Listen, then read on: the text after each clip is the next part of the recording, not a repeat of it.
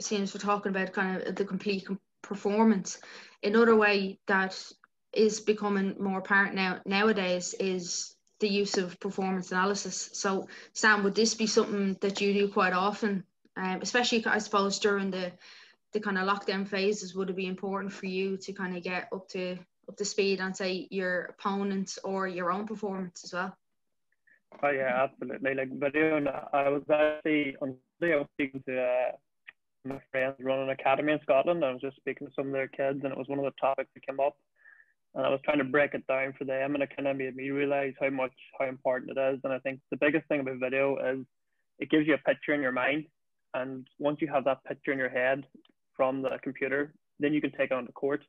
You know, if your coach is always telling you need to play this shot cross, and you don't see it, you don't see why, you don't see how it's going to bring your opponent out of position. I think that's the first step of it, is just seeing it in your head and then bringing it onto your training.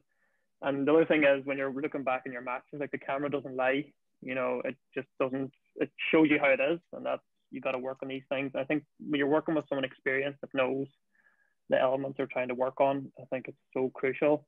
And of course, your weaknesses and your strengths. It shows you everything. It also shows your opponent's weaknesses and strengths. And I think the level is just coming up more and more with this video. Like, countries are bringing in different computer systems to be able to edit, and of course we're doing it ourselves in Badminton Ireland. But I can't put a price on it, you know, how valuable it is. And I think for kids especially, getting that picture in your head, you know, when we all chat about badminton, every one of us has a different idea in our head of how it is. And the more you can simplify that and have everyone kind of looking at the same thing, I think it's really, really crucial. And I can't put a big enough price on it. Yeah, of course. And Dan, I suppose as a coach, what kind of emphasis do you put on performance analysis, say even just with the high performance team themselves? Yeah, I think it's something that's vitally important. It's something that we have invested in, and we hope to take it a lot further.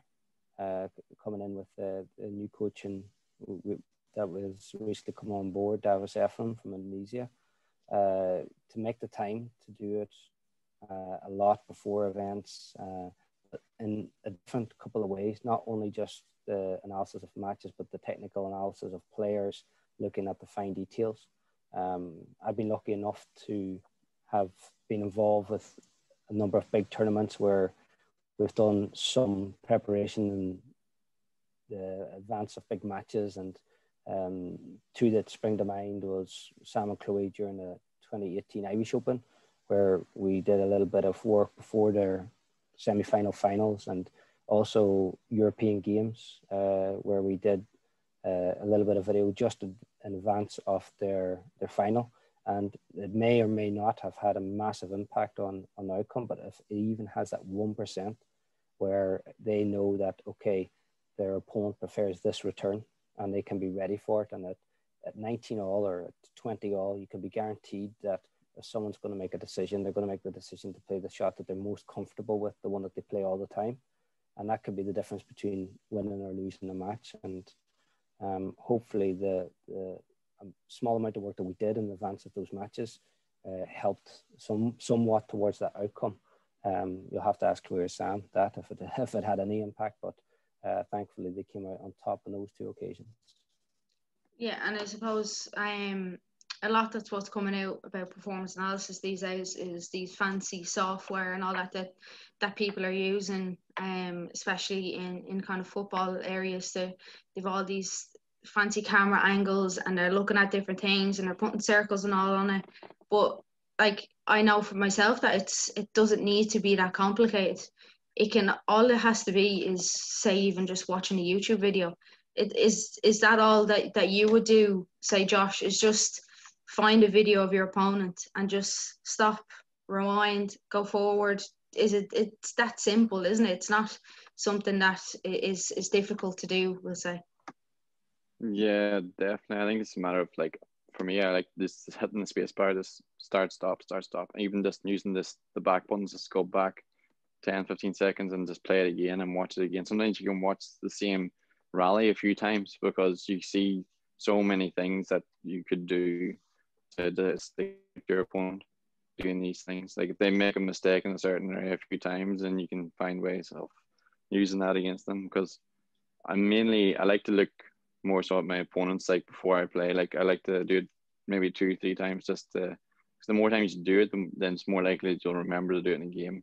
Because sometimes you get nervous in the game, sometimes you can just completely forget everything. But I think if you do it enough times, then it's in your head and then you remember it. But also for me in video analysis, like if I'm not doing like on my opponent and stuff like that, or watching myself, I find the player that's like similar to my style and someone I like watching, then it makes it a lot easier to sit and watch badminton. I can watch it a lot longer, because I'm not a person that maybe Sam would watch a lot more hours than me, but I need someone similar to my style, and I can't just sit there and watch game after game of just random badminton. I need someone that's my style, and watching like, can I do what he does? Like watching maybe one of the top 10 players in the world and seeing if I can do what he does and why is he so good. That's what I like to do.